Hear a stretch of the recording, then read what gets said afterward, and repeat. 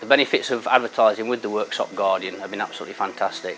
We found that if we get the timing of our advertising right, when the kids are off school for example, then we get a tremendous response. The service I get from the Guardian is absolutely fantastic. We've only had 1 or 2 glitches over the 6 years, and even those have been dealt with quite quickly and quite positively.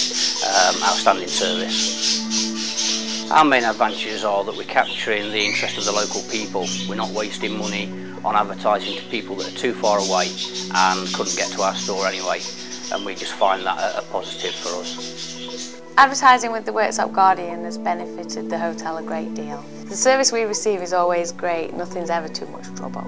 Advertising has been a benefit to the hotel a great deal. We use it on a monthly basis to advertise any events we've got going on, as we found it increases our ticket sales. We at the Charnwood Hotel have been advertising with the Johnson Group for a number of years. Initially, the Charnwood Hotel here in Blyth started works with the Worksop and Dinnington Guardians, and then probably within the last 5 years we've tended to use the Doncaster Free Press.